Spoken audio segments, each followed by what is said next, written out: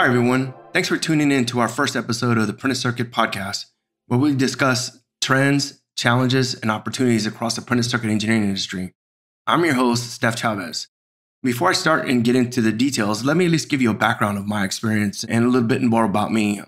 I'm a senior product marketing manager with Siemens. I'm the current and founding chairman of the Printed Circuit Engineering Association, an industry-acknowledged subject matter expert in printed circuit design with over 30 years' experience that covers the full spectrum across every market sector when we talk about commercial, aerospace, military, and automotive, as well as medical.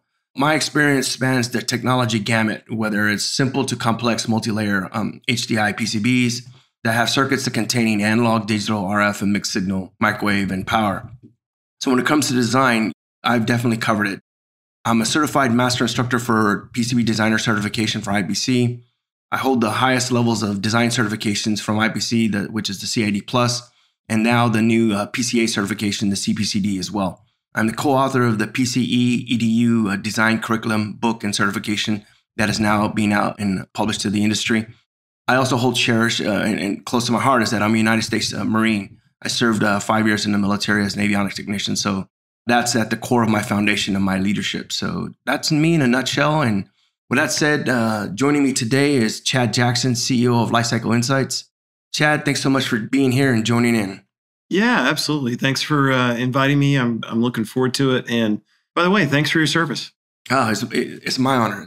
Today, we're going to center our conversation discussions around supply chain systems, where companies today aren't always equipped to handle the new normal. It's brutal today, and it looks a little different, or a lot different, not just a little. It's a lot different than in years past. I know I'd had my recent experiences that illustrate this issue. But before I share, would you give me at least give the audience here a brief background of who you are and a little bit more about where you come from? Yeah, absolutely. Thank you so much. So at Lifecycle Insights, we conduct a lot of research. We publish a lot of guidance for engineering executives looking at tech-led initiatives, trying to help them figure out what's the right thing that they should invest in and how to go about it, which is no easy task. That's what we do. And I started the company back in 2010 and am still very excited about it. Awesome. One of the other things I want to talk about was, how do you define the new normal when you see how things are unfolding here in the industry? What's your take on that? I think you're right. The industry did operate a certain way for a while. It worked, but in recent times, we've seen really bad problems emerge with supply chain. Those vulnerabilities that kind of have been exposed very recently, they've been there for some time. There are some inherent flaws in the processes and the approaches that are used. Lots of functions in manufacturers were hindered by the pandemic.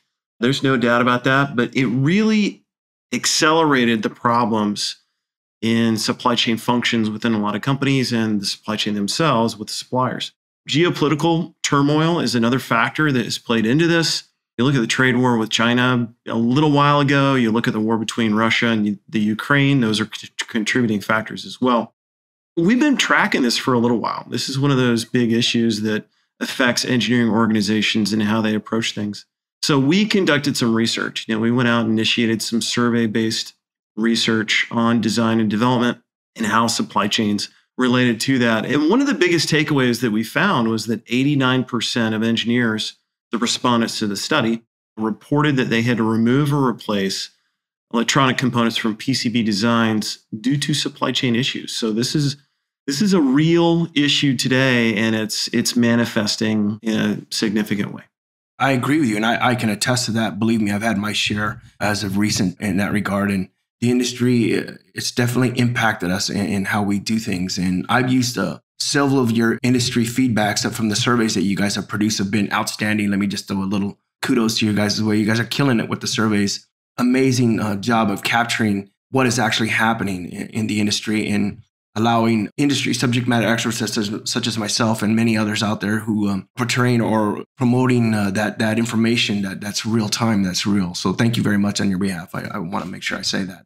With the complexities of the enterprise operations to consider, things like functional silos, disparate systems. With today's globalization, we see distributed teams collaborating and functioning as one centralized machine, but the numerous suppliers that add into the complexity along with their ever expanding geographies, it's getting more and more challenged. Then you have the fragmented cross-functional decision-making process throughout organizations. We see a very complex spiderweb-like network of this informal process. And believe me, coming from a mil-aero background, I can attest to this. Like really, like when you draw it, oh my God, it truly looks like a spider web in the way we discuss things. I mean, what is your take on that? Are you getting the same type feedback? Yeah, there's an interesting dynamic at play. And what I mean by that is that on one hand, it's one face or facet of digital transformation. That is an umbrella term meant to cover tech-led initiatives, but they're extremely popular today. There's a lot of organizations pursuing them, but each of them are pursuing them in a different way. That's true of different suppliers. They will go out and pursue and acquire and implement and deploy new technologies and new processes. But the same is true of within a company. Different teams within the same company will be going off in their own directions. And as a result, you see this divergence of tools and sources of truths. It's kind of a tough one for us because we're advocates for that kind of pursuit. Digital transformation can deliver strong value, but if teams within the same company are going in different directions, sometimes competing or conflicting with one another, you can run into problems, right? That's one problem with it. I think the other side is it's not just about org structure and org problems. The overall sourcing process is also very antiquated and has some inherent flaws. So in our study that we conducted, 44% of sourcing is still done through supplier websites. Some organizations even start the process with a broad internet search. And of course, if you use those disparate approaches where the source of information is going to vary dramatically, the degree of accuracy of that information is going to vary dramatically, you are going to be making decisions off of an unstable, platform, if you want to think of it that way. You're making decisions based on information that isn't necessarily to the same level of quality or accuracy. And inherently, that's going to lead you to a difficult place because it varies so much. How you adapt to the new change and what is happening. I can tell you there's so much of legacy processes that just doesn't have this inherent supply chain detail or the supply chain input up front. It's downstream. And back then, that was acceptable and that was okay. There's nothing wrong with it. And we've been successful up to this point. But one thing that COVID has definitely proven, or this pandemic has proven, is that those old processes need to be brought up. Our methodologies have to change. Our way of thinking and how we approach design in general, and our collaborations, the silos have to come down, and how we do things have to evolve and change. Some organizations, they even start the process with a broad internet search, like manual searches. It's amazing that this is still going on. I mean, I can attest to that myself, along with several other engineering teams I've been on. While these processes, they've worked in the past, as I said, the current state of supply chain markets is a challenge to rely on those approaches without any costly delays that attribute to respins. Let me share one of my experiences that I recently had.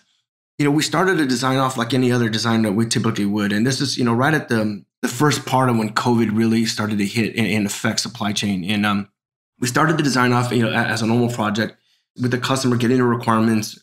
But very shortly into the layout phase of the design, when we were getting into the layout, just starting the layout, when the doubly hands the schematic off, and at the same time he's doing a BOM analysis, that's where the problems just started to unravel itself and unfold and, as we say, presented itself or themselves, because it seemed like at every project meeting that we had attend to, supply chain was coming back and saying, hey, this part's not available, this part's not available. And it was a nightmare because it was like one step forward, two steps backwards. And in mil-aero, most mil-aero companies, if you're using internal part numbers, that really represents like a minimum of 2 to 4 parts, because they already have acceptable alternates that could be used. And so when you're having a part that says it's not available, that means that none of those parts are available. Then, the issue became, do we design that feature out? Do we take the hit on the delay and wait till the part's available? Or do we try to find alternate circuitry to come up and that will produce the same requirement that's output? And that poses its own problem, because then you go through the gauntlet of component engineers have to do their part vetting, and that could take anywhere from 7 to 10 business days, and it was a nightmare. And when we we must have went through this process at least a dozen times before we finally finished the design. And it was a nightmare because it wasn't just like replacing a part. It was replacing enormous amounts of circuitry and moving stuff around. Think about every time that double E had to stop what he's doing, go back, and he would just do an internet search. The problem is what he's finding and says, okay, I think this is it.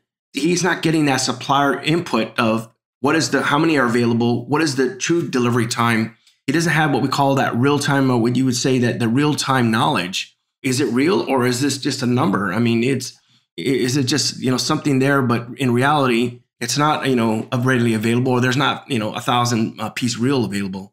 And it was brutal. And by the time we finished that project, I mean, like I said, I must have redid that layout at least a dozen times. And it was very difficult for the entire team. And we went over budget because you think about all the extra hours and man-hour effort that went into it. We delayed on our process in delivering, and it wasn't because the engineers weren't doing their job. Inherent to our process, it wasn't adaptable or wasn't set up to handle what is going on today. What I'll say is you're not alone.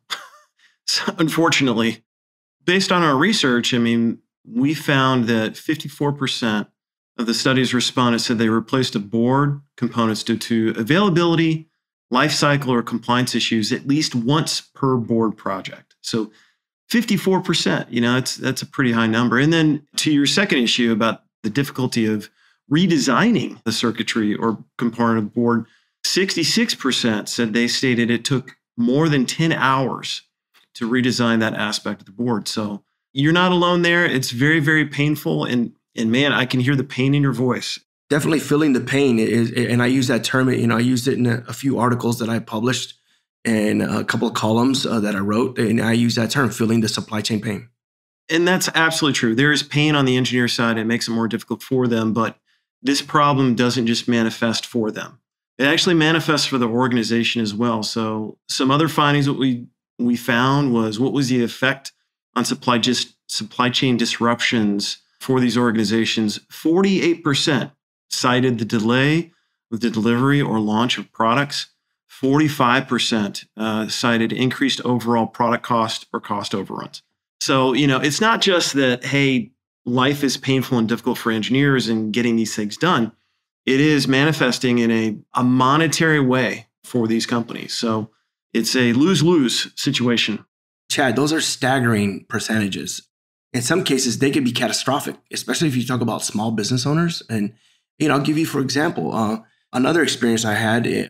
I was sitting with one of my dear friends and colleague who writes in one of the industry columns, as well as he owns his own design firm. And, I sat and had coffee with him the other day, and he mentioned the same thing. He mentioned the same exact scenario, parts not available. But even worse, this is something that I didn't know that is happening now. And I'll share with you and I'll share with the audience is that he's a small firm, less than 10 individuals in his company, and he finds his parts. Everything's good. He checks everything. He even validates verbally on the phone with where he's getting the supplier, who he's getting the parts from, places his order, gets a confirmation of the PO. Everything's good. He's all excited and everything's good to go. He moves on to his next task, especially being a business owner. 2 days later, he gets an email notice. Your part is now no longer available. Shipping delivery date is TBD. He got bumped. Why? Because he's a small company and somebody bigger that has the deeper pockets is buying more in volume, maybe a more higher priority tier of a customer. He got bumped. Have you heard of what is your take on that? Are you hearing any similar stories? Yeah, I mean, it happens and it's really unfortunate, but it definitely happens. Absolutely. We don't have any findings regarding that, but yeah, it happens. But a bigger issue to think about, if you forecast, you look into the future, depending on who you listen to, we're on the edge of a recession. The margin of error in these circumstances is getting thinner, right? It's going to get thinner in the next year or 2 years. So this is a significant problem. This isn't just pain that engineers feel. We got to be careful about this because this can quickly translate into companies going out of business. Luckily, like I had mentioned, my dear friend and colleague, and luckily he was able to handle the impact, but it was definitely a financial hit because he missed his delivery. And you think about the ripple effect that happens, reputation and stuff. And small companies, Luckily, that's not the only thing the only egg in his basket, and a small company can't take that kind of hit. I love the details that you guys are collecting in your surveys and what you're sharing with us. It's definitely on point, and it's really eye-opening, and it will be interesting to see how the industry evolves and changes, and if companies will accept the fact that they have to change in order for them to stay afloat or to be successful, or will resistant to change to stay with a formula that they feel, well, this has been successful for us and we're going to stick with it. How long will that last? It's a challenge, right? I mean, that fundamentally, a lot of organizations sometimes have hesitancy because there's risk. Already, you're working under tight schedules. Already, you don't have enough bandwidth. Introducing a change like an initiative like digital transformation, it can be disruptive if you do it the wrong way. But there's definitely a shift, especially for engineering, to more informed decision making. Whether it's shift left with simulation, let's verify before you go to a prototype. It's shift left with, let's get all the information you need to make the right decision around selecting a component to put on board for sourcing issues. The impact of some of these are greater in a financial perspective than others. And this is certainly a big one, and companies need to start moving in that direction. I couldn't agree with you more on that. Chad, that's awesome. I mean, your insight, keep it up. I think you guys are doing great. So as you could see, we're truly at a turning point here where the approach needs to change. I mean, the way we do things and how we're functioning, we've got to adapt to change in our new environment.